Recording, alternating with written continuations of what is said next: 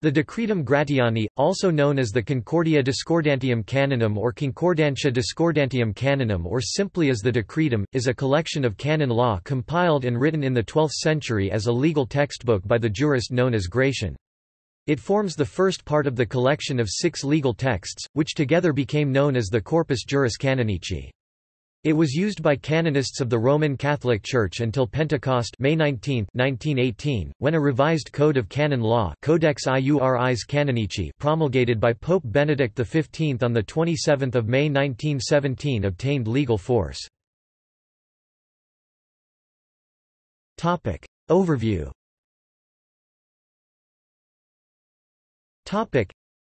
It was about 1150 that Gratian, teacher of theology at the monastery of Saints Nabor and Felix and sometimes believed to have been a Camaldolese monk, composed the work entitled by himself, Concordia Discordantium Canonum, but called by others Nova Collectio, Decreta, Corpus Juris Canonici, also Decretum Gratiani, the latter being now the commonly accepted name. He did this to obviate the difficulties which beset the study of practical, external theology Theologia Practica Externa, i.e. the study of canon law. In spite of its great reputation and wide diffusion, the Decretum has never been recognized by the Church as an official collection. It is divided into 3 parts: Ministeria, Negotia, Sacramenta. The first part is divided into 101 distinctions distinctiones, the first 20 of which form an introduction to the general principles of canon law Tractatus Decretalium. The remainder constitutes a Tractatus Ordinandorum, relative to ecclesiastical persons and function.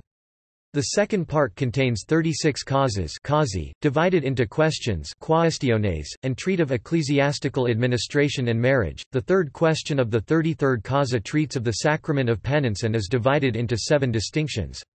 The third part, entitled De Consecratione, treats of the sacraments and other sacred things and contains 5 distinctions. Each distinction or question contains dicta Gratiani, or maxims of Gratian, and canons. Gratian himself raises questions and brings forward difficulties, which he answers by quoting auctoritates, i.e., canons of councils, decretals of the popes, texts of the scripture or of the fathers. These are the canons. The entire remaining portion, even the summaries of the canons and the chronological indications, are called the maxims or dicta Gratiani. It is to be noted that many auctoritates have been inserted in the Decretum by authors of a later date. These are the Palea, so called from Paucapalea, the name of the principal commentator on the Decretum. The Roman revisers of the 16th century 1566–82 corrected the text of the decree and added many critical notes designated by the words Correctors Romani. The Decretum is quoted by indicating the number of the canon and that of the distinction or of the cause and the question. To differentiate the distinctions of the first part from those of the third question of the 33rd cause of the second part and those of the third part, the words depoen, i.e. de poenitentia, and de cons, i.e. de consecratione are added to the latter. For instance, c. 1, d. 11 indicates the first part of the decree. Distinction 11, Canon 1, c. 1, depoen, d. v. refers to the second part, 33rd cause. Question 3, distinction v, Canon 1, c. 8, de cons, d. 2, refers to the third part. Distinction 2, Canon 8, c. 8, c. 12, q. 3 inches, refers to the second part. Cause 12, question 3, Canon 8. Sometimes, especially in the case of well-known and much-quoted canons, the first words are also indicated, e.g., c. C. Quis suadent diabolo, c. 17, q. 4, i.e., the 29th canon of the second part, cause 17, question 4. Occasionally the first words alone are quoted. In both cases, to find the canon it is necessary to consult the alphabetical tables printed in all editions of Gratian that contain the first words of every canon.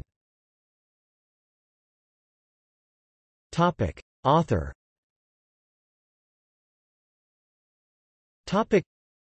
Gratian, medieval Latin, Gratianus, was a canon lawyer from Bologna. He flourished in the mid-12th century. Little else is known about him. He is sometimes incorrectly referred to as Franciscus Gratianus, Johannes Gratian, or Giovanni Graziano. For a long time he was believed to have been born at the end of the 11th century, at Chiusi in Tuscany. He was said to have become a monk at Camaldoli, and then he taught at the monastery of St. Felix in Bologna and devoted his life to studying canon law, but contemporary scholarship does not attach credibility to these traditions. Since the 11th century, Bologna had been the center of the study of canon law, as well as of Roman law, after the Corpus Juris Civilis was rediscovered in Western Europe. Gratian's work was an attempt, using early scholastic method, to solve seemingly contradictory canons from previous centuries. Gratian quoted a great number of authorities, including the Bible, papal and conciliar legislation, church fathers such as Augustine of Hippo, and secular law in his efforts to reconcile the canons. Gratian found a place in Dante's Paradise among the doctors of the Church. He has long been acclaimed as Pater Juris Canonici, Latin, father of canon law, a title he shares with his successor Saint Raymond of Peñafort. Textual history. The Vulgate version of Gratian's collection was completed at some point after the Second Lateran Council, which it quotes. Research by Anders Winroth established that some manuscripts of an early version of Gratian's text, which differs considerably from the mainstream textual tradition, have survived. With later commentaries and supplements, the work was incorporated into the Corpus Juris Canonici. The Decretum quickly became the standard textbook for students of canon law throughout Europe, but it never received any formal official recognition by the papacy. Only the Codex Juris Canonici of 1917 put it out of use. As late as 1997, scholars commonly set the date of completion at 1140, but this accuracy in dating isn't possible after Anders Winroth's groundbreaking scholarship. Research by Anders Winroth shows that the Decretum existed in two published recensions. The first dates to sometime after 1139, while the second dates to 1150 at the latest. There are several major differences between the two recensions. The first recension is a more coherent and analytical work.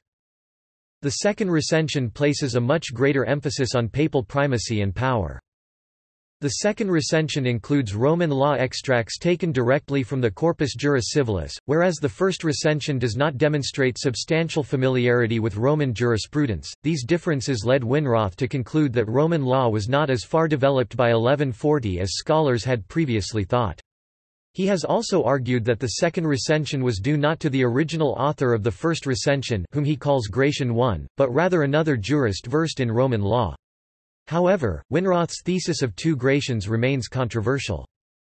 This field of inquiry is hampered by ignorance of the compiler's identity and the existence of manuscripts with abbreviated versions of the text or variant versions not represented by Winroth's two recensions. One of these is the manuscript St.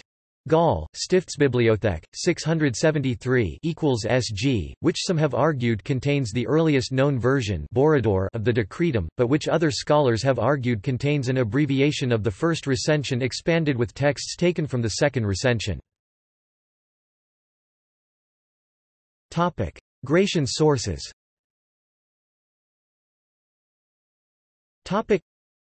Gratian's sources were Roman law, the Bible, the writings of or attributed to the Church Fathers, papal decretals, the acts of church councils and synods. In most cases, Gratian did not obtain this material from a direct reading of the sources, but rather through intermediate collections.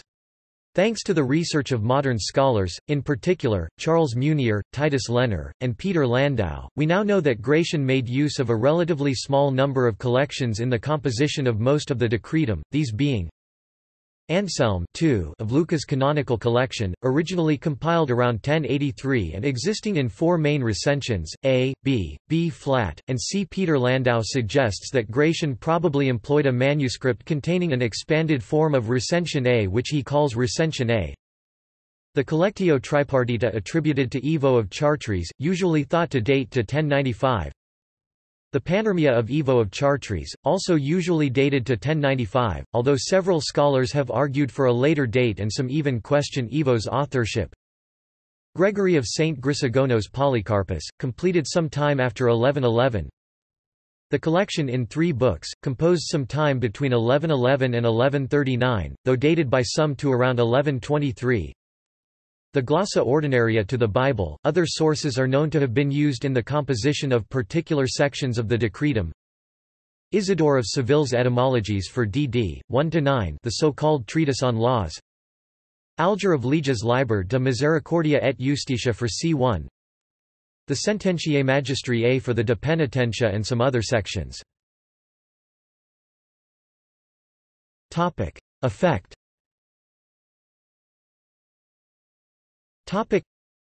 Gratian himself named his work Concordia Discordantium Canonum, Concord of Discordancies of Canons. The name is fitting. Gratian tried to harmonize apparently contradictory canons with each other, by discussing different interpretations and deciding on a solution. This dialectical approach allowed for other law professors to work with the Decretum and to develop their own solutions and commentaries. These legalists are known as the Decretists. The concordance of discordant canons or decretum served the function of giving the canonists a text like that of the Corpus Iuris Civilis for the civilians or the Bible for the theologians. These commentaries were called glosses. Editions printed in the 15th, 16th or 17th centuries frequently included the glosses along with the text. Collections of glosses were called gloss apparatus or lectura in decretum, see also glossator. Systematic commentaries were called summi.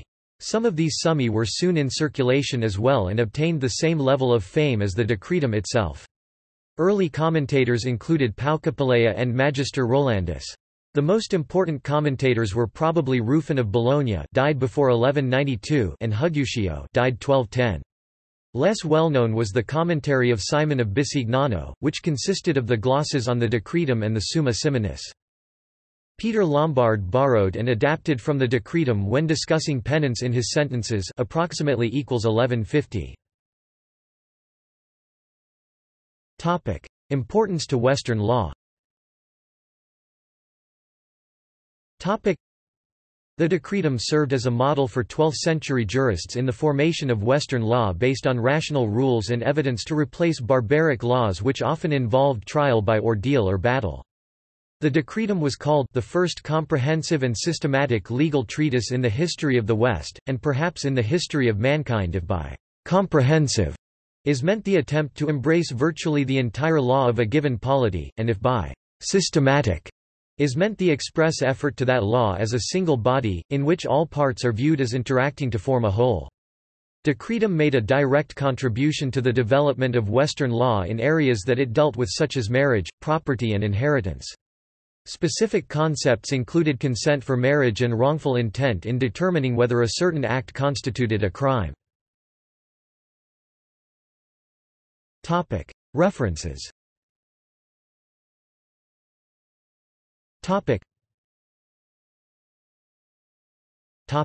Bibliography.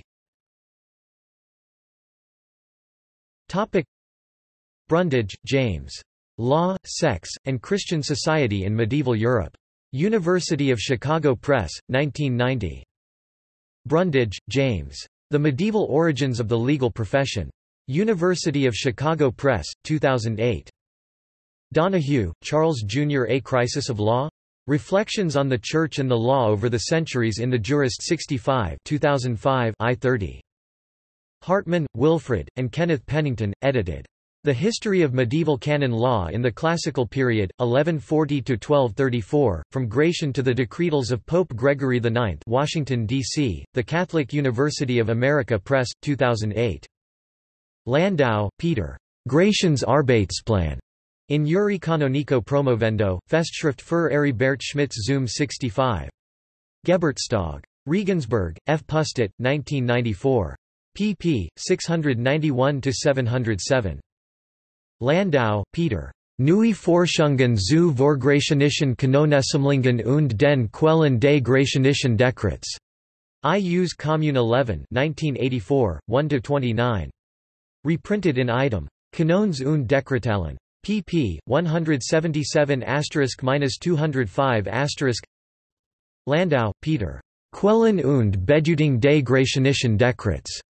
Studia et Documenta Historiae et Juris 52 1986, 218–235. Reprinted in item. Kanons und Dekretalen. pp. 207*-224*. Larson, Atria A. Master of Penance, Gratian and the Development of Penitential Thought and Law in the Twelfth Century, Washington, D.C., The Catholic University of America Press 2014. Larson, Atria A. Gratian's Tractatus de Penitentia, a new Latin edition with English translation, Washington, D.C., The Catholic University of America Press, 2016. Lehner, Titus. Die Excommunications und Depositionsgewalt der Heretiker bei Gratian und den Dekretisten bis zur Glossa Ordinaria de Johannes Teutonicus. St. Ottilien, Eos Verlag, 1987. Munier, Charles. Les sources patristiques du droit de l'Église du Vieux siècle. Mulhouse, 1957. Noonan, John T. Gratian Slept Here, The Changing Identity of the Father of the Systematic Study of Canon Law. Traditio 35 1979, 145–172. Way, John C. Gratian the Theologian. Washington, D.C., The Catholic University of America Press, 2016. Werkmeister, Jean. Le Mariage. Décret de Gratian, causes 27-36, Paris, Cerf, 2011. Winroth, Anders. The Making of Gratian's Decretum. New York, Cambridge University Press, 2004. Winroth, Anders. Recent Work on the Making of Gratian's Decretum.